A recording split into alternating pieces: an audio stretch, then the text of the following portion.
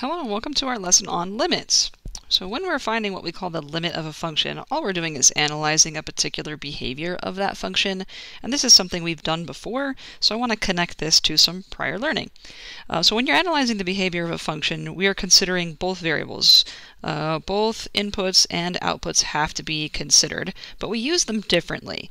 So it's the independent variables, the inputs, generally x values, but we can use whatever variable we want. So those independent inputs, those are just used as a frame of reference. So the inputs are kind of telling us where to look, or where are we analyzing a particular behavior.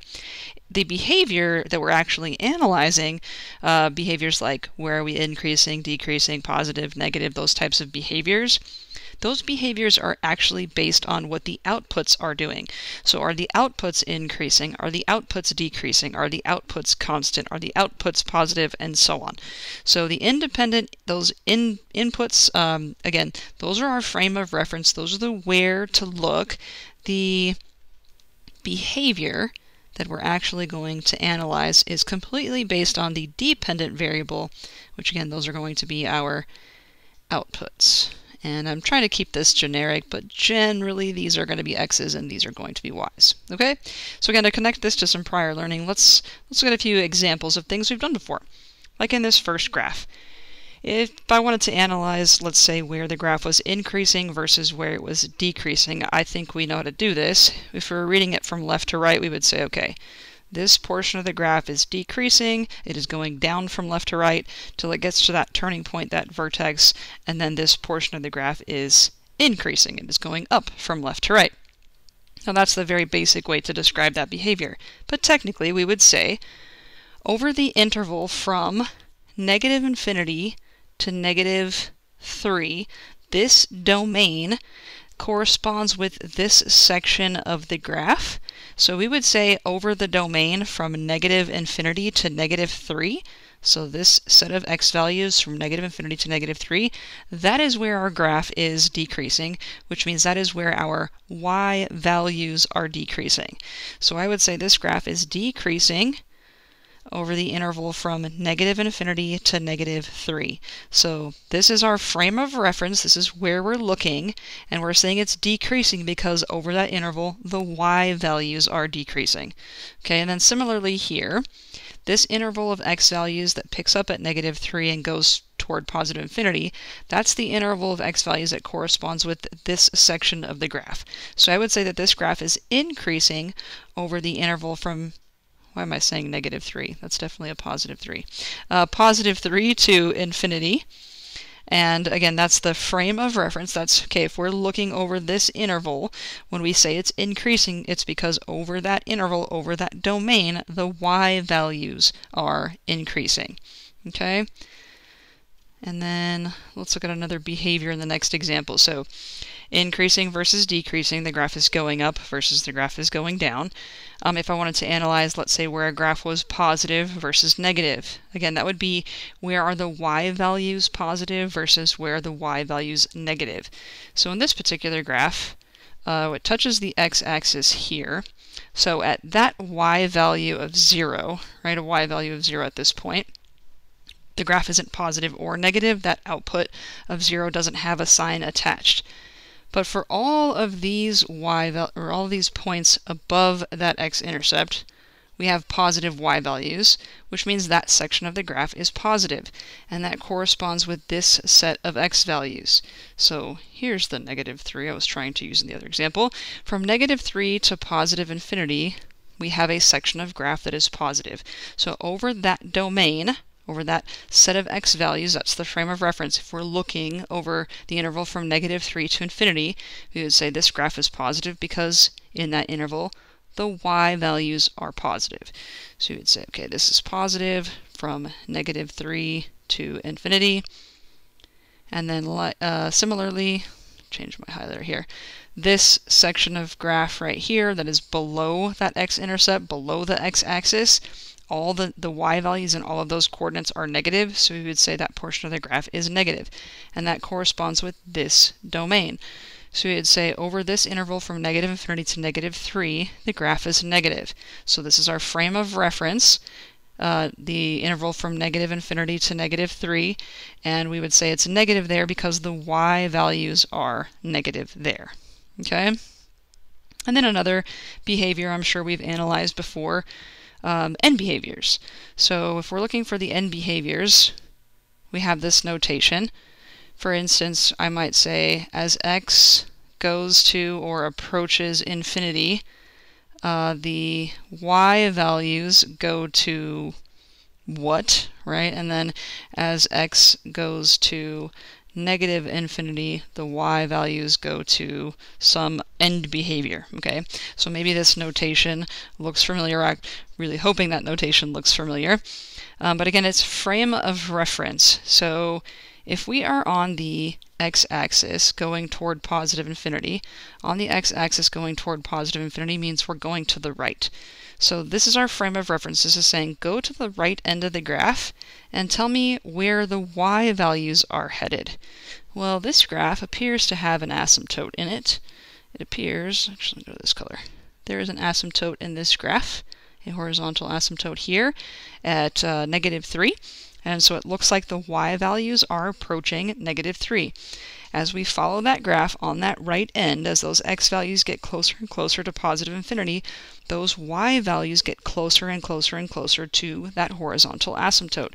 So we're going to say the end behavior here is as x goes to infinity, y goes to -3. And then this end, as x goes to negative infinity, if we're on the x-axis going toward negative infinity, we're going left. So this notation, again, frame of reference says go to the left end of the graph and tell me where the y values are headed. So if I go to the left end, well, that left end is going up forever, and if we went up forever, we would see those y values getting larger and larger and larger and growing toward positive infinity. So the other end behavior, we would say as x goes to negative infinity, y goes to positive infinity, where again we have the frame of reference, we're told where the x's are going, and then we're trying to figure out where the y's are headed based on that frame of reference. Okay, so these are all behaviors that we've analyzed before, but again I just wanted to clarify the x values are a frame of reference, it's the y values that are the behavior we're trying to look at. Okay? So this is a very similar concept to what we're doing when we're finding limits. When we're finding a limit, we're just analyzing another behavior of a function. So a limit is another tool that we use to describe the behavior of a function at a particular number. So as our x values are approaching a particular number, to be specific. So let me give you some notation. It's going to sound a little formal, and then we get into some of the examples. Hopefully it'll feel sort of like what we were doing a second ago. So if a function, let's just call our function f of x, if it becomes arbitrarily close, like infinitely closer, closer and closer to a single number, and we're just going to call that number L, as x approaches a certain number, we'll call that number c, from either side, then we're going to say that the limit of f of x as x approaches c is L. And again, that might not mean a whole lot to you. If you've never seen this before, that probably sounds kind of crazy, but this is the notation that says what I just tried to say. Okay, if we're reading this, we're going to say the limit as x approaches c of f of x is L. Okay, or sometimes we can say also the limit of f of x as x approaches c is L. So a couple of different ways to read that. I think the second way I said it is the preferred way. So again, the limit of f of x as x approaches c is L, is how we're going to read that. Now, what does this mean? Again, it's a behavior. When we're saying that the limit of f of x as x approaches c is L, that means we have a frame of reference.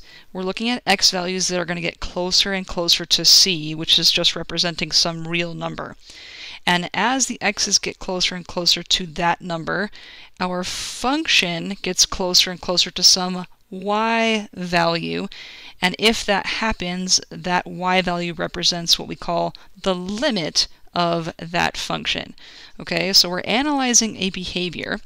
We're wanting to know what y value is our function getting closer and closer to, with this as our frame of reference, this x approaching c.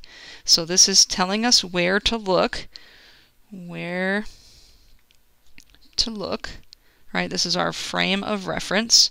Oh, my pen is really wide there. So this, again, this is an x value. That's our frame of reference. That's the where to look, however you want to identify that for yourself.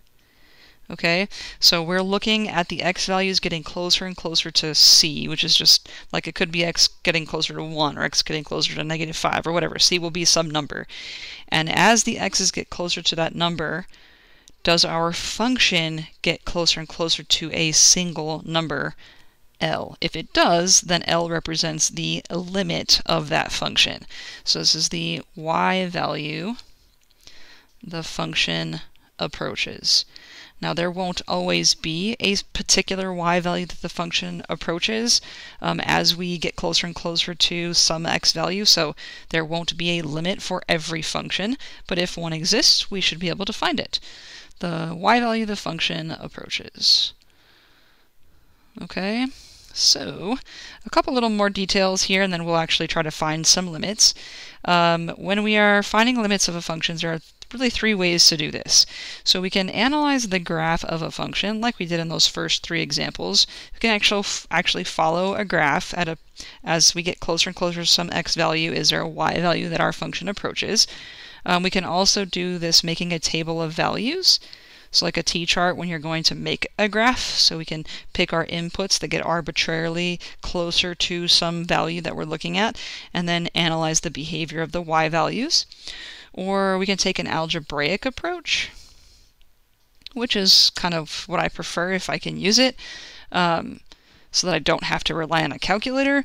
And you'll see why the algebraic approach is a possibility where we're just evaluating our function at c. That will make sense after I think we do the first couple of graphs.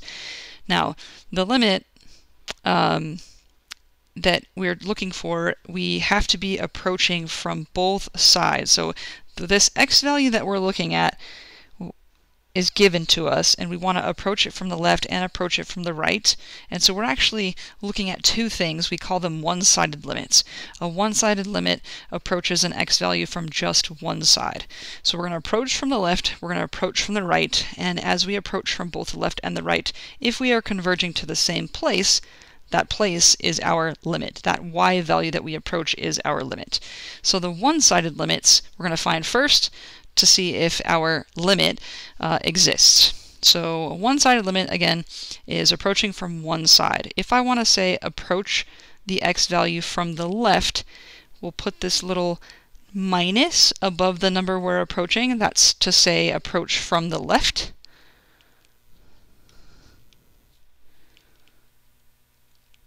And if I want to approach from the right, I will put the plus sign with the c there. So that plus and minus has nothing to do with the sign of our number. That is telling us which side to approach from. So that plus sign there means to approach from the right.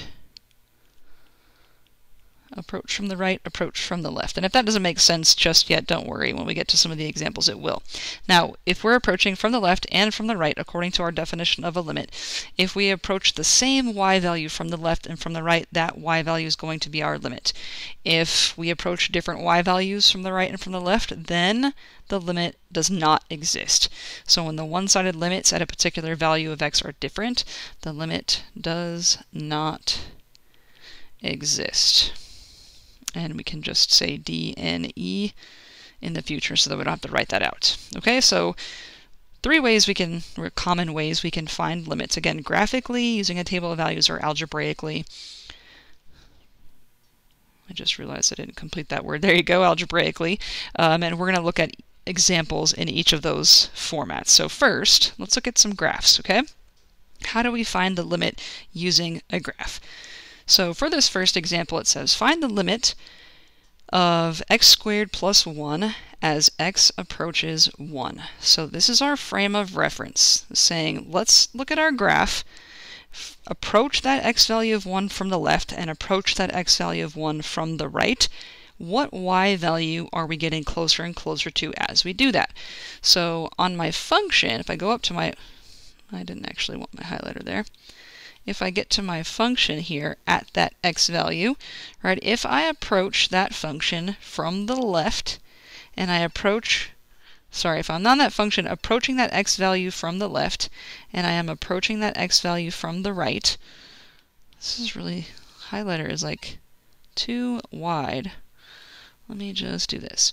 As I approach that x value from the left and I approach that x value from the right, I can see that we're in both sides there. As I approach that x value of 1, I'm approaching the same point, and that point has a y value of 2, right? So this x value of 1 corresponds with a y value of 2 on the graph, and whether I approach that point from the left or approach that point from the right, we are approaching the same point, which means we are approaching the same y value as we get closer and closer to that x value. And that y value is the limit for this function, okay, at that particular x value. So I would say the limit of x squared plus 1 as x approaches 1 is 2. So this is where to look. This is the y value the function approaches as we look there. Okay, not a tough concept, I hope. Really just looking for a point on a graph. It seems kind of simple, but it's not always that straightforward, so bear with me. Okay, so next we're going to find the limit as x approaches 3 of this function, x squared minus 9 over x minus 3. So the graph is here, again, so that we can use this graphical approach. So an x value of 3, that's what we're trying to get closer and closer to. So that's the x value. Now I'm going to go up here to my function. Okay, this is the point, really, that we're looking at here. Now our function isn't actually defined at an x value of 3. That's why there's a hole in the graph, and it should make sense that we're not defined at x equals 3, because if I put 3 into this function, I get a 0 on the bottom of the fraction, which is no good. So we're not defined there, but that's okay. What we're trying to see here is, what is the y value that our function gets closer and closer to as we approach that point from the left and from the right? So if I'm approaching from the left or approaching from the right, that x value, right, if we're approaching that x value from the left and from the right, what's the y value that we get closer and closer to? Well, again, it's the same from both directions. This y value of 6 and x value of 3, right, this point at 3, 6, is the same point we are approaching from both directions. So as we're looking at that, or getting closer to that x value of 3, our function is approaching that y value of 6, which means the limit of x squared minus 9 divided by x minus 3 as x approaches 3 is 6. Again, we have a frame of reference where to look. What is the y value that we are approaching there? It's 6. Okay. Now here we have a case where our limit's not going to exist. So the limit of the absolute value of x minus 2 over x minus 2 as x approaches 2. So from both directions, again, let me go to my frame of reference here, right? X equals 2. This is the x value we're looking at. If I go to my function here, and I go to my function here, so 2 different places. This function is not defined at x equals 2. Again, 2 cannot go into this function because it would be a 0 in the bottom of the fraction, which is not good. Not defined for us. So the function is not defined at 2. But if I look at approaching from each side, okay, when I approach from this side, my graph is going to, from the right, my graph is getting closer to the point here that has an x value of positive 1. So this point here at 2, 1, that's different from what's happening here. As I approach my x value of 2 from the left, I get closer to this point. And this point has a different y value, right? This point has a y value of negative 2. So a point here at 2, no, not negative 2, negative 1. I can read a graph, I promise. So at positive 2, we're down here at negative 1. This is a case where our limit doesn't exist, because as I approach from the left and right, we're approaching different y values.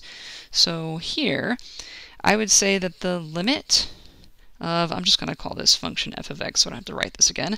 The limit of our function, I'm calling it f of x, as x approaches 2 from the right is going to be positive 1, right? That's the positive 1 that we see here. And over here, the limit of f of x as x approaches 2 from the left is a different place. From the left, we're approaching a y value of -1. So on the others, I didn't separate the two-sided, each of the one-sided limits because we approached the same place, but because this is different here, these one-sided limits being different means that the limit as x approaches 2 from either side, we cannot define it. So this, we would say, does not exist, right? The limits on each side have to be the same in order for the limit to exist. Okay, so that's sort of a graphic approach to finding a limit. And you can see from here, right, what we're trying to find is basically the point on the graph that our function is approaching, right? So if I know the x value is 1 and I input that x value of 1, 1 squared is 1 plus 1 leads us to that output of 2. Right, that's going to be the algebraic approach we're going to take in a minute. We're looking for that point on the graph. But sometimes we can't just take our input of 3 and plug it in and figure out where that point on the graph is, so actually having the graph is helpful. Now, if we didn't have the graph or the capability to graph, let's say we were, I don't know, limited to like a scientific calculator, then we can find the same information by looking at a table of values. So for instance, let's say I wanted to find the limit as x approaches -4 of 1 over x plus 4, so this rational function. Now I know what the graph looks like, but even if we didn't, so I want to know what's happening here, right, at an x value of -4, because that's the frame of reference, that's where we're told to look. But since I don't have the picture to actually see what we're getting closer and closer to, what I could do with the table of values is get closer and closer and closer to that value from the left and get closer and closer and closer to that value from the right. So think about a number line, right? -3.9 is pretty close to -4, but -3.99 is closer, -3.999 is closer, -3.9999 is closer on the right side, and the same on the left. -4.1 is close, but -4.01 is closer, and -4.001 is closer, and so on. So I can pick table values that get closer and closer and closer to the one that we are concerned with and analyze what's happening to our y values here. This is where the behavior is that we're going to be analyzing. Okay, so I can one by one plug these values in, but I prefer to use a calculator. Now you have your own graphing calculator, that's fine, but I like Desmos. So what I'm going to do is make a table in here by hitting the little plus sign and input a table. My x's I'll type in there, but in my y's I'm going to actually put my function in, which is 1 over x plus 4. So 1 over x plus 4. Now, it's giving me the little triangle warning. If you notice in the first column, it doesn't just call the x values, it calls them x sub 1. So over here, I'm going to put in x sub 1 so that it understands I want to take those x values and use them in that second column. Okay? So in my calculator, I actually put in x sub 1 and x sub 1. Alright, just to relate the two. So now I'm going to just type these values in, -4.1, and it will figure out or calculate the y value for me. So at -4.1 we have a y value of -10. At -4.01 it's -100. And then at -4.001 it's -1000. And you probably know what's going to happen next. -4.0001 is going to be -10,000. And if I try to plug -4 in, it's going to say we're undefined because, again, -4 in the bottom of the fraction creates a 0. That's no good. So let me just get rid of that. Back to my calculator. So at -4, we are undefined.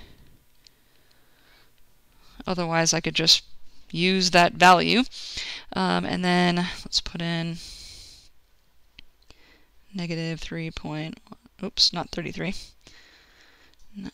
And I forgot my negative. Sorry, I have fat finger issues.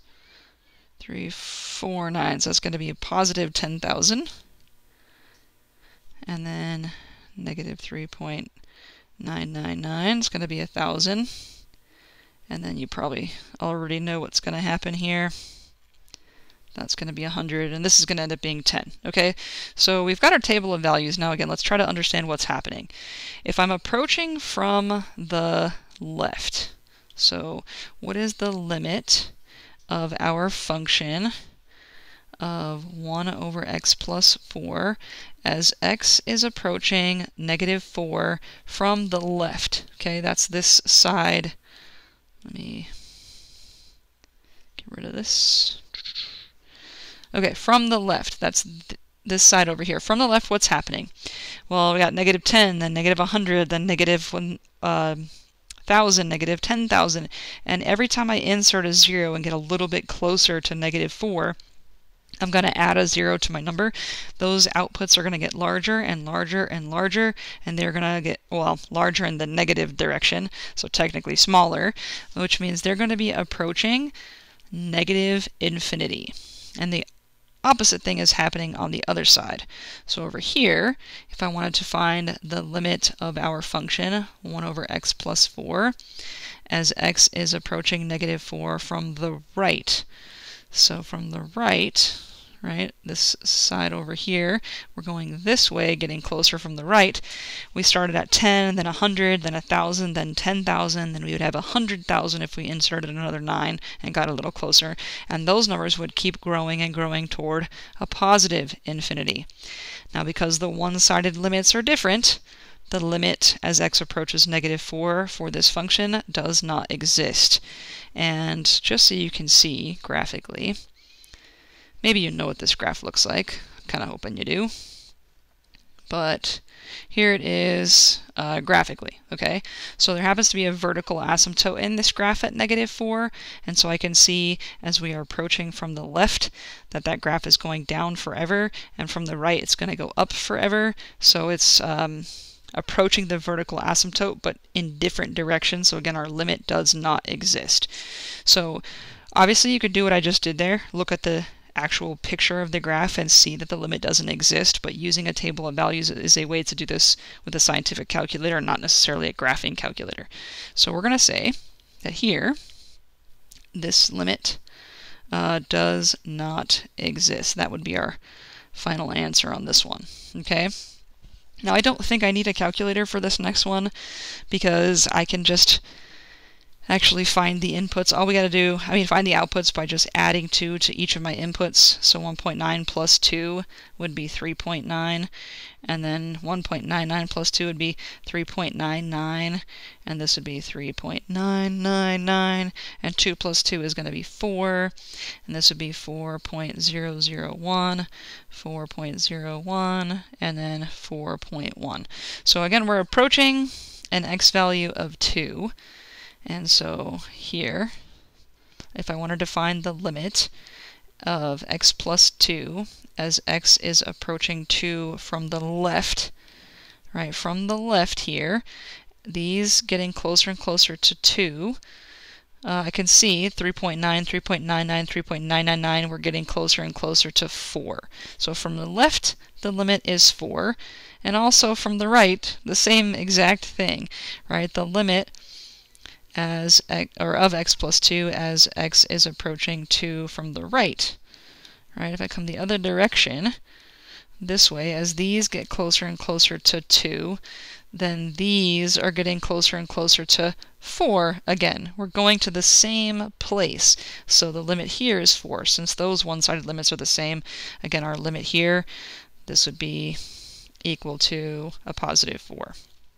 And this would make, again, perfect sense if you look at the graph for this function, which is a linear function. Again, I'm hoping you know what this graph looks like, but just so we're all on the same page, if I graphed x plus 2, there's my graph. And as I get closer and closer to an x value of 2, and you can use your cursor on your graph too, and just as you get closer and closer to this x value, oops, I went too far, an x value of 2, you can see your graph is getting to that point at 4. So at 2, 4, we have a point on that graph. We're defined there, nothing weird like a vertical asymptote happening.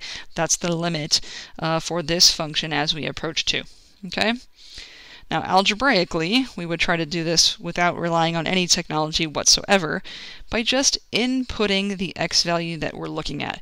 If we can just plug it in, right, like this one, x plus 2, if we plug in a 2, we get a 4, we find our limit, that would be the easiest way to do this, unless there's something weird happening in the graph like an asymptote. But again, if we just look at the graph, we can see that behavior.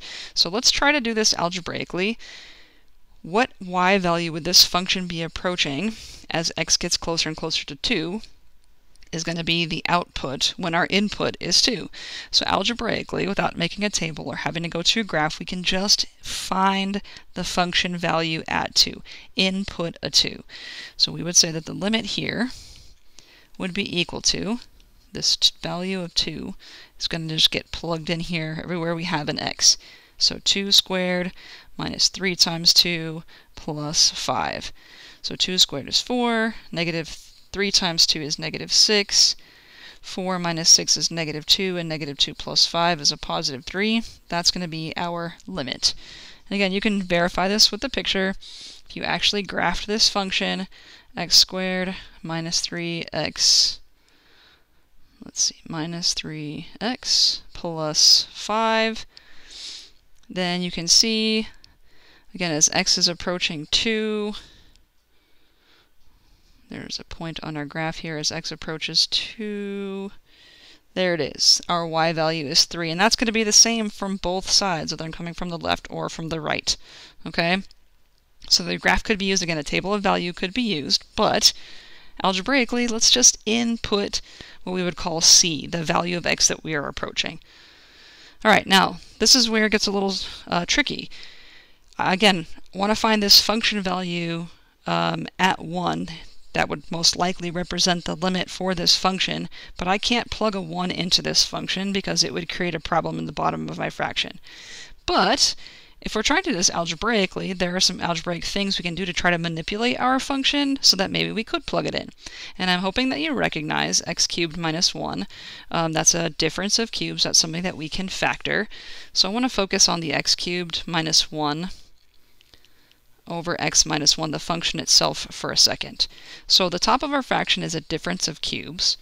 A difference of cubes factors, since this is technically x cubed minus 1 cubed, it's going to factor into an x minus 1, and then an x squared plus x plus 1. It's just a formula for factoring cubes. I put some review in the module 0 so you can look up review and factoring a difference of cubes if you need to. The bottom of my fraction still has this factor of x minus 1. If I can factor the numerator like I just did, and that one of the factors, x minus 1, also occurs in the denominator, then I can simplify this function. Right? This common factor can be reduced out, and so our x cubed minus 1 over x minus 1 actually simplifies down to x squared plus x plus 1. That means here, this is the same as finding the limit of x squared plus x plus 1 as x approaches 1. So that function simplifies, and now we have something that a 1 can get plugged into. So now we can say that this is going to be equal to, again, our 1 can go in here. We're going to end up with 1 squared plus 1 plus 1, and that's just going to give us 3. So our limit's going to be 3. And again, graph this, and you're going to see the same exact thing occur. Now I'm going to go ahead and graph the original function just to make sure I didn't, make a mistake anywhere. I put my original function in here. Then I should see on my graph as we approach an x value of 1.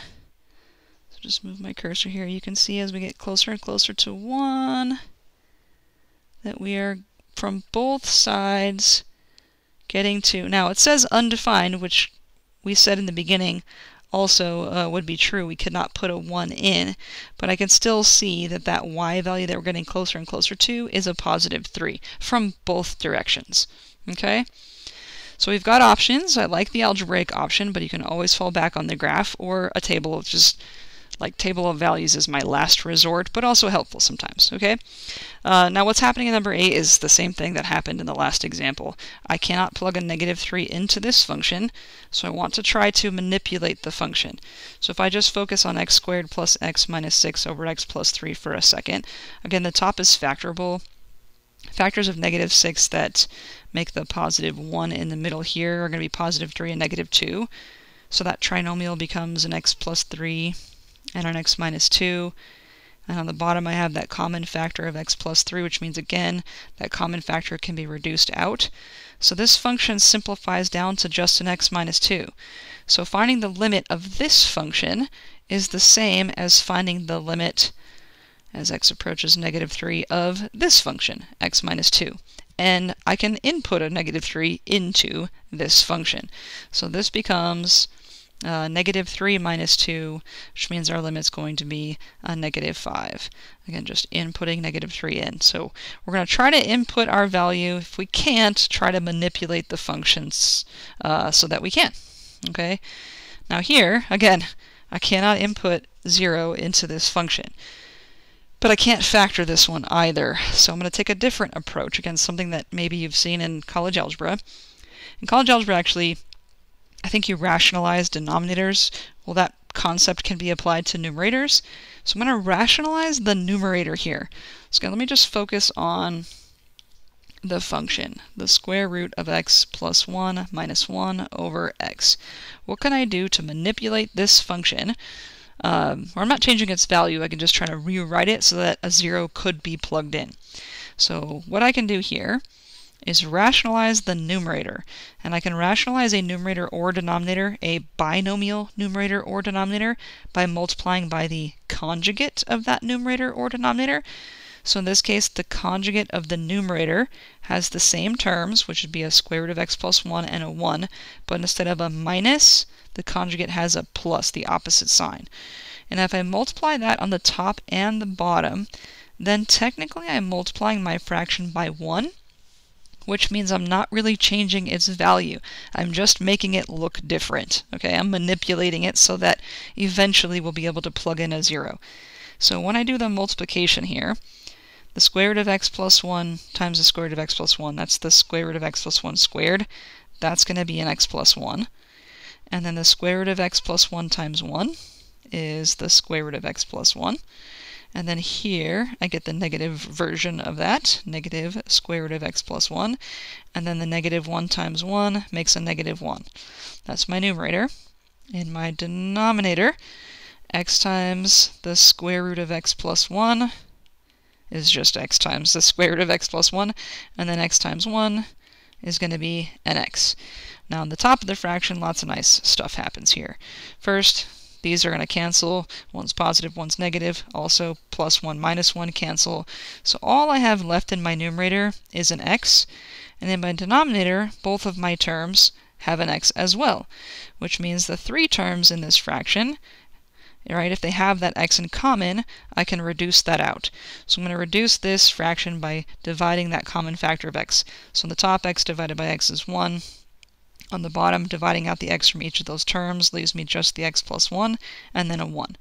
So this is a new version of my function. I just manipulated by rationalizing the numerator. So finding the limit here is the same as finding the limit of what we have now is 1 over the square root of x plus 1. Was it plus 1?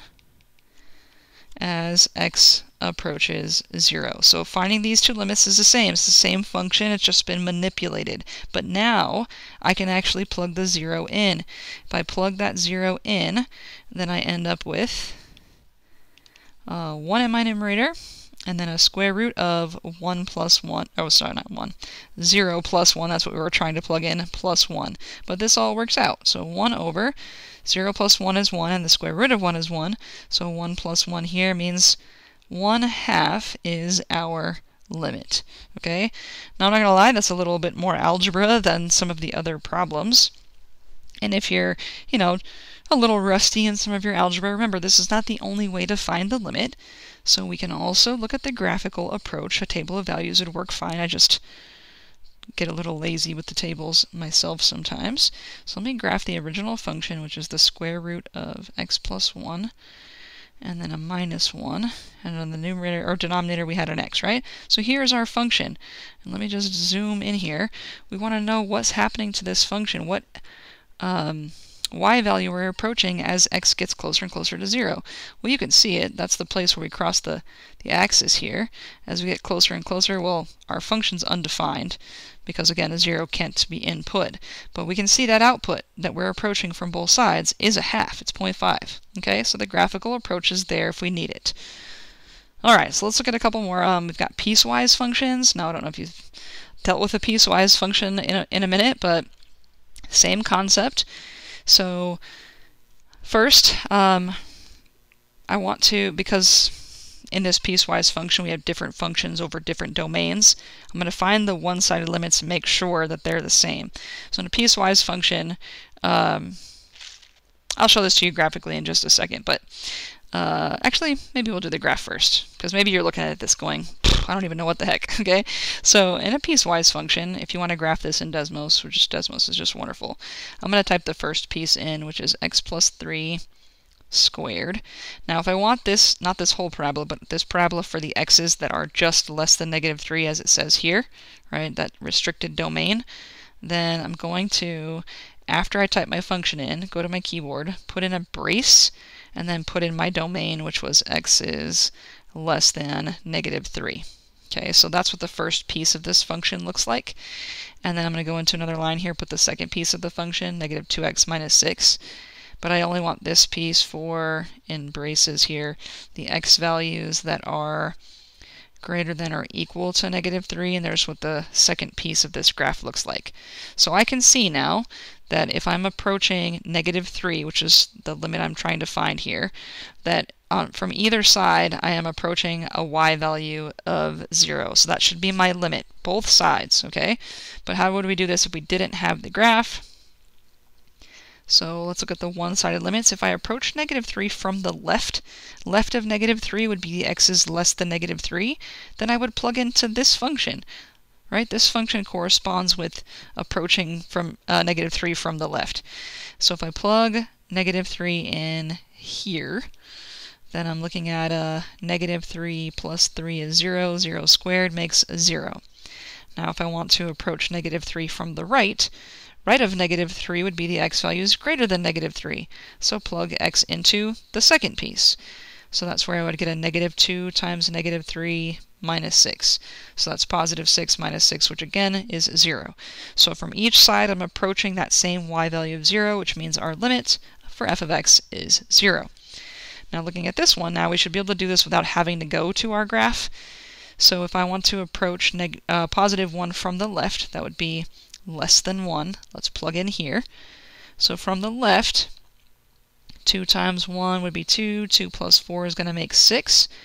If I want to approach from the right, that would be the x is greater than 1. Plug in here.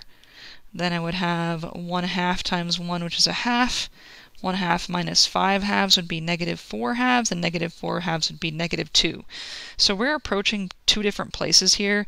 That tells me that this limit does not exist. And if you look at the graph, it will make perfect sense. So if I look at 2x plus 4, for the x's that are greater than or equal to 1, there's that piece, right? I can see I'm approaching that value of 6 that we just put on the paper. If I put the other piece in here, 1/2 x minus 5 halves, again this would be for the x's that are greater than 1. There's the second piece, approaching -2.